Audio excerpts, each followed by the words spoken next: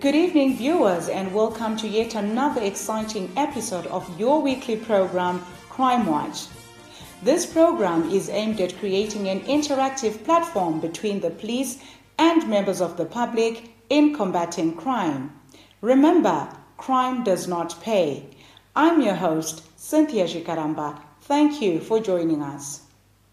As the nation continues under Level 2 of the COVID-19 lockdown rules, the Commissioner General of Police, Comrade Thandabantu Godwin Matanga, emphasized the roles of the police during this lockdown period during a presentation at the Zimbabwe Defense University recently. Police readiness is being challenged by the coronavirus pandemic. As the coronavirus continues to infect more people in our country, the Zimbabwe Public Police has been called into action in helping to control the spread of the disease. As part of the frontline staff in the fight against COVID-19, the Zimbabwe Public Police has deployed manpower in quarantine centers, mounting roadblocks throughout the country, and sealing of international borders as part of measures aimed at preventing the spread of the coronavirus. Police officers are among the frontline workers in enforcing the lockdown rules. In performing their duties, they are often joined by the police constabulary Polycon members who voluntarily offer their services so as to support the regular police officers. ZRP Rimuka in Kadoma recently honored police constabulary members at their station with grocery hampers in recognition of their hard work, which has resulted in numerous arrests at an event held at the Rimuka police station recently. The guest of honor, Mr. Langton Mabanga, held the services being offered by the members of the Polycon. Many a time, vanhu vakagara kumusoro chaizvo vosiya vanhu vari in the front line yeservice, not knowing kuti vanogona kumira chete, vanogona kutungamirira chete kana kuine mafoot soldiers vari kuprovide service. Service takes citizenship. Kufila kuti ndiri a citizen, kunzwa kuti ndine responsibility as a citizen. Brothers and sisters of Polycon, continue doing the good work. Continue giving a service. Continue moving forward. Fully knowing that along the way, you will find partners who are willing to walk side by side with you. And you've got those partners in all the platforms.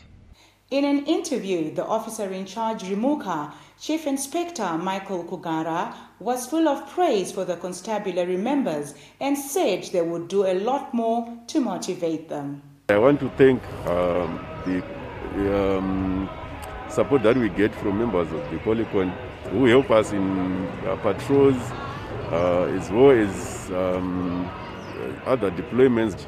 They come for day patrols, they come for night patrols, and they are sent on different errands. The majority of our arrests are as a result of their intelligence. We always continue to have other initiatives to motivate them. We also spoke to some of the recipients who appreciated the honor bestowed on them by the station.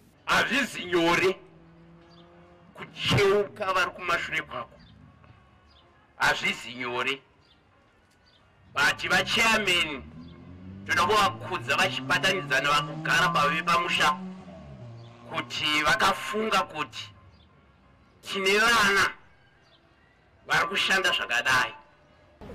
Ndoda hangu zvangu kutenda zvikuru panhau yaitika iyi.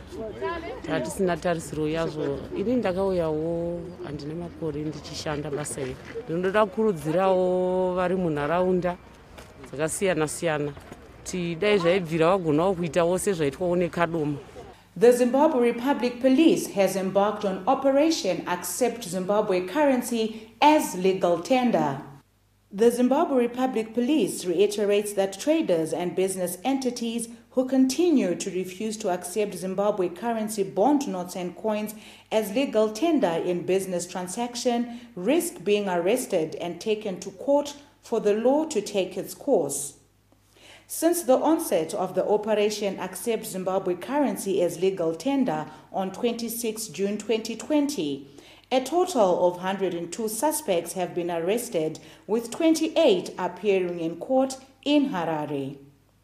Members of the public are urged to continue reporting to the nearest police station traders and businesses who contravene Section 3, Subsection 2, as read with Section 4 of Statutory Instrument 175 of 2008 in terms of Section 48 of Bank Use Promotion and Suppression of Money Laundering Act, Chapter 24.24, Number 2 of 2004.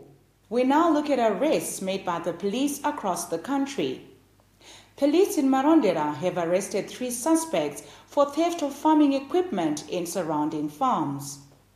Brian Kajau, age 31, of Seke Chitungwiza, Agrippa Butau, aged 29, and Watson Washatei, aged 26, both of Dorset Farm in Marondera, were arrested with the aid of police dogs, leading to the recovery of farming equipment. We received a report of theft of farming equipment at Magwengwe Farm, Marondera. We swiftly reacted and proceeded to the scene. Upon arrival at the scene, I cast my patrol dog. The dog tracked due west for a distance of about 3 kilometers to a nearby bush. The dog indicated the place where the suspects burned and cut the aluminium pipes into small contrabands. The dog further tracked westwards for about 8 kilometers to another farm, where we spotted 2 suspects. We challenged the 2 suspects from a distance to stop, but they didn't comply. We released our patrol dogs and we managed to apprehend the 2 suspects. We searched their bags and recovered some pieces of aluminium. We further interviewed the 2 suspects.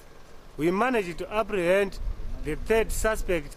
Crime Watch spoke to one of the complainants, Mr. Richard Sega, who urged other farmers to report to the police at the earliest time possible. As a citizen of Zimbabwe, I would like to thank the ZRP for all the assistance they gave me in this case. They were more than helpful, they were more than willing, even at short notice. They came out, they did their duties, and they performed so very well. I'd like to appeal to my fellow farmers that should they incur such incidents of theft, which are ongoing in this day and age, that they seek the assistance of the ZRP to assist them in recovering their properties and apprehend criminals. On that note, we take a short break. Join us in the second segment.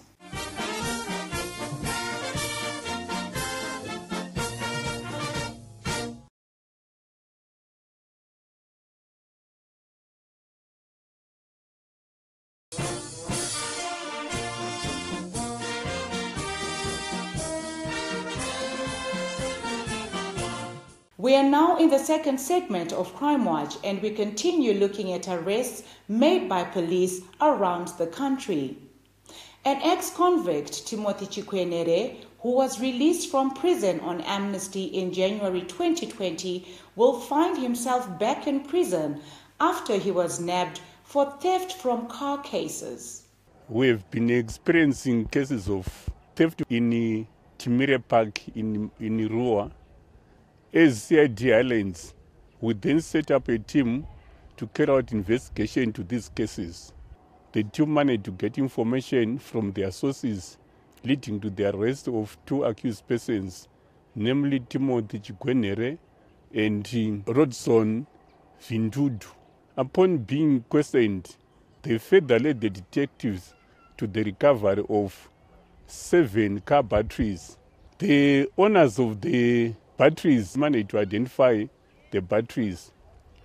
Accused persons were taken to court and remanded in custody.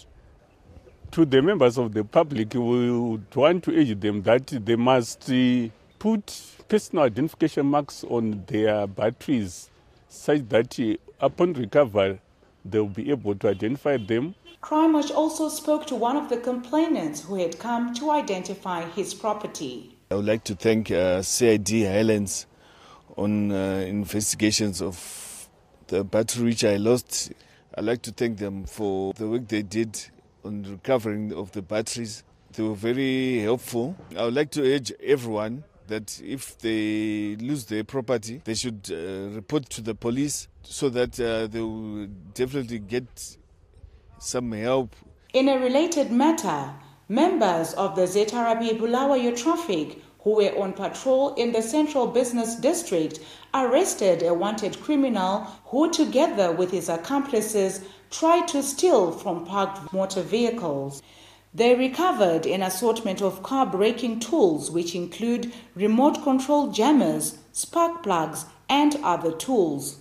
We spotted an unregistered silver Honda Fit along 13th Avenue.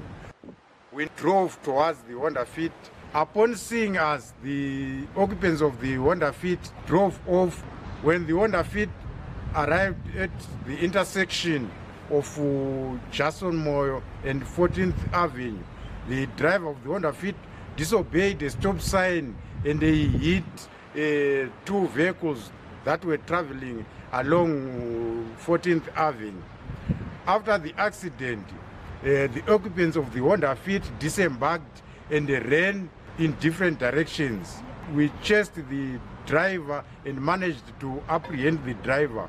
We then searched the suspect's vehicle and recovered various implements which are used by theft from car suspects to break into people's motor vehicles. This accused person was actually a wanted person for more than 18 theft from car offenses. The case has since been referred to CID Theft from Car Department for further investigations. We further interviewed the accused person. The accused person was on police wanted list in Bulawayo TFC. We also arrested him possessing of articles for criminal use.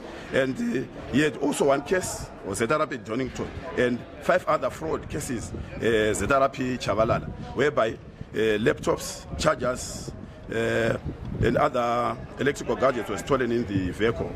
We've got 2 wanted persons on our list, namely Winter Chisale, aged 47, and he resides in Ntumba in Bulawayo. The other one is Soms in Ndlovu. He lives in Pumula North, aged 33, also in Bulawayo. Anyone with information to contact the nearest police station. May I also hasten to give tips to the members of the public. Do not leave any valuables like cash, laptops, and bags in the vehicles.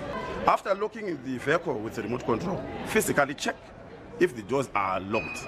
Members of the public also install alarm systems in the vehicles. Alarm systems are very helpful. As the war on drug trafficking intensifies, Criminal Investigations Department Drugs and Narcotics have seized contraband of 200 boxes of Brown Clear which had been smuggled into the country from South Africa.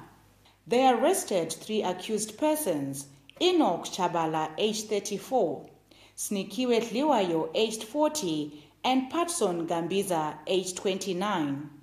As CID Drugs and Narcotics, we are concerned with the increase in the number of youth who are involved in drug abuse. Recently, we busted a syndicate that was smuggling Brown Clear cough syrup from South Africa into Zimbabwe using a haulage truck. We seized this contraband valued at 1.2 million Zim dollars. The 2 accused persons appeared in court and they were sentenced to 24 months imprisonment each. Codeine phosphate is the active ingredient that the abusers are after in the Brown Clear cough syrup. I would like to bring this fact to the public that the abuse of Brown Clear has far-reaching health hazards ranging from infertility, liver and kidney diseases, not to mention drug-induced psychosis, which is common. Parents and guardians should be vigilant and keep checking on their children for them not to indulge in drug abuse. As responsible citizens, let's join hands in the fight against drug and substance abuse. I would like to warn drug peddlers that we are on the ground and we are coming after you. Following the finalization of drug-related cases during this lockdown, CID Drugs and Narcotics were granted the order to destroy exhibits. We witnessed this destruction at their offices in Harare. After the finalization of cases at the court, we destroyed the exhibits in a transparent manner and in accordance with the laid down procedures in the statutes. As you can see, our members are opening bottles of unregistered cough syrups. We are going to use the sewer or drainage disposal system.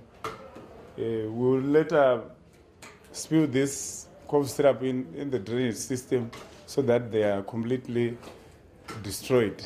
The methods which we use to destroy exhibits depends on the volume and the size of the exhibit that we intend to destroy. On that note, we take a short break. Join us in the third and final segment for more.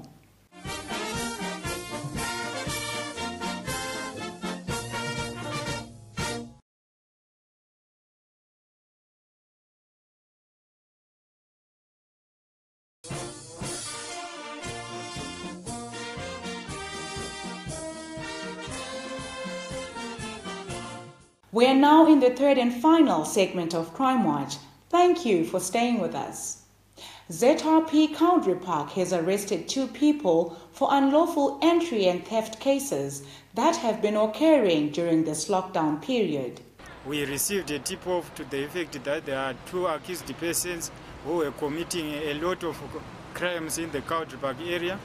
Then we made a follow-up and we managed to arrest the 2 accused persons, Edwin Moyo and Emmanuel Dube. We managed to recover a lot of property, which include gas tanks, solar panels, and several other properties. Then we took the accused to court, and they are all remanded in custody.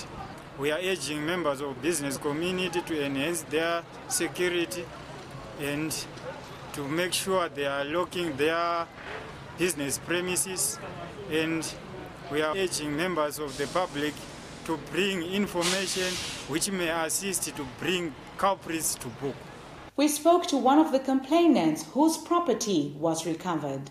Satshontshelwa ngamasela i-lockdown iqalisa kwathi siyabonga nje umsebenzi wamapholisa abawenzileyo ngoba into zethu ingxenyazo sisitholile. The Public Health COVID-19 Prevention, Containment and Treatment National Lockdown, Amendment Order Number 11 of 2020 has deferred the expiry of certain documents, and the Traffic Safety Council of Zimbabwe unpacked these deferments and other related matters. Since the announcement of the lockdown by His Excellency the President of Zimbabwe, the Traffic Safety Council of Zimbabwe offices are currently closed. Members of the public who need to make inquiries can call our offices using our landline numbers. We are having our receptionist in attendance from 8 a.m. to 1500 hours. We are receiving inquiries from members of the public who are trying to find out what happens to them in the event that their defensive driving certificate has expired. In terms of Statutory Instrument 144 of 2020, if your defensive driving certificate expired after the 30th of March 2020 and may even expire after this broadcast, it remains valid for a period of 180 days or until the end of the lockdown, whichever comes first. But I would like to warn members of the public who had their defensive driver certificate having expired well before the lockdown that they do not take advantage of that clause. They have to undergo a defensive driving test when we have opened.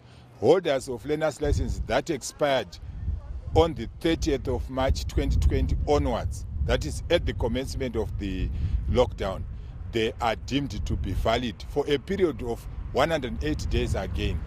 Traffic Safety Council, as the ones who regulate and control driving schools, would like to inform you that currently all driving schools have closed.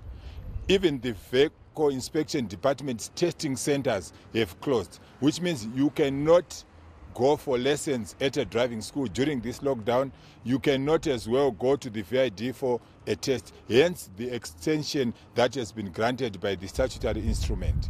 We are also receiving reports that there are some unscrupulous members of the public who are issuing certificates of competence. There is no certificate of competence that was issued during the lockdown, and anybody who is claiming to issue that is committing an offense.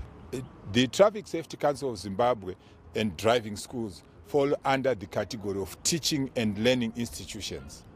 Therefore, they haven't opened to the public as yet. Another frequently asked question by members of the public is the price of defensive driving courses. The defensive driving course is issued by the Traffic Safety Council and some registered agencies. The price is governed by a statutory instrument, and the statutory instrument that is currently in force is 221A of 2019, which stipulates that the price of a defensive driving course is 190 Zimbabwean dollars. Should there be an increase in the price, it will be announced in the form of a statutory instrument. In terms of charges for the products and services of the Traffic Safety Council, members of the public are free to contact our Traffic Safety Council head office or any of our regional offices. The following people are being sought by the police for various crimes. Wanted by ZRP Bulawayo Anti-Corruption Unit is Jeffat Chaganda, national registration number 6374838-2T71, whose last known address is 910 Matendele in Palm Tree. Jeffat is wanted in connection with a case of theft of gold as well as defeating the course of justice. Mutare Rural Police are also looking for Jordan Mulisa Siziba, age 27, whose last known address is 442 Area 13, Angamvura, Mutare. Jordan is wanted in connection with a case of attempted murder and is believed to be hiding in Beit Ridge and surrounding areas. Anyone with information that may help in the location of any of these people should contact any nearest police establishment. You can also get in touch with us on the numbers and details appearing on your screens.